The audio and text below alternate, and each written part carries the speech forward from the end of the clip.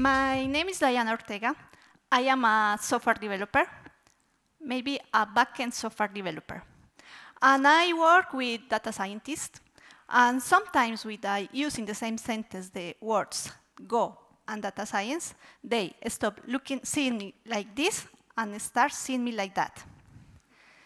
But what if I told you that you can use the Go language and tools written in Go to build your data science project? And to show that, I'm going to use an example for a deep learning project, a small deep learning project. What is a deep learning project?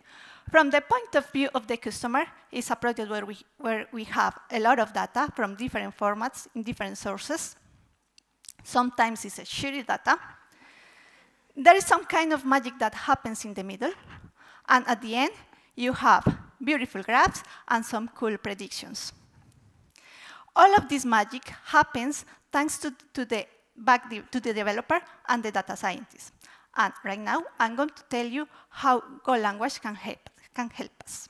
The first thing to do is to normalize the data to make it exploitable.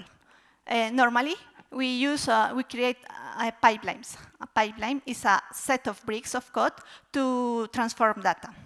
We can use, for example, pachyderm. Pachyderm is a tool written in Go that helps us to write pipelines.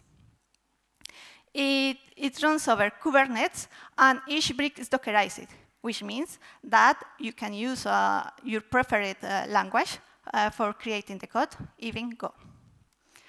Once you have normalized your data, you can start thinking about creating your prediction model, for example. You can use one of the fashionable tools, for example, TensorFlow or MXNet.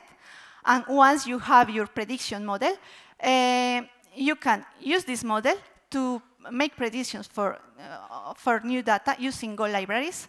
And you can generate the beautiful graphs and make some maths over data using GNOME. I'm going to talk about it later. In the middle of the process, it might be useful to test some hypotheses before implementing, or just to make some interactive code. That's where notebooks are useful. A notebook is a tool that allows us to write code like if we were in a command line. At the end, you can save the code and share with others. Thanks to Gopher nodes, we can use Go language with the most popular notebooks. GNOME is a set of libraries that allow us to do some maths over data. For example, make some linear algebra, make some statistics or probabilities, and plot the beautiful graphs. Well, if you have any further question, you can go to gopherdata.io, where you can find resources for Go and data, and some useful information for Go for data science. Thank you.